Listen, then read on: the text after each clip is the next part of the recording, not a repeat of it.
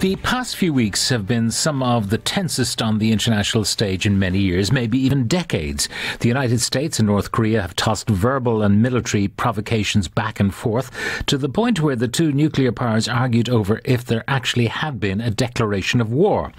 With all of this tough talk in the air, is there any hope that quiet diplomacy could be a way back from the edge?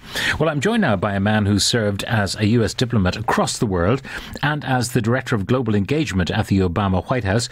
Brett Bruen is now president of the Global Situation Room, and he is with us now. Brett, good morning and welcome. Good to be back. Thanks, Pat. Now, let's talk about the current situation where you have these verbal grenades being tossed back and forth from Kim Jong-un and from Donald Trump. What do you make of it? I mean, it's scary, but is it serious? Well, I think they're both playing out a bit of a reality show, but with very serious consequences. And I fear that with diplomats not at the table, we run the risk of getting into a situation in which we take words and replace them with weapons. But has there ever been anyone like him, as bellicose, as non-presidential, I suppose, in style?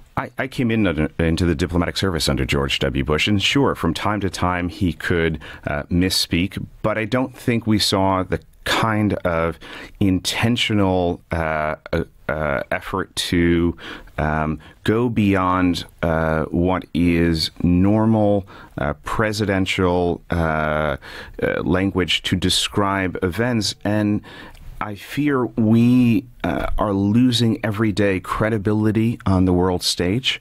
We are losing influence, and we are going to need those allies, the ones like Australia that in the early days of his presidency, Donald Trump belittled. And when the time comes to take action on North Korea or even on smaller issues, are the Australians going to give their all? Are they going to stand up alongside a president who has belittled their leader and who has undermined their standing in the world?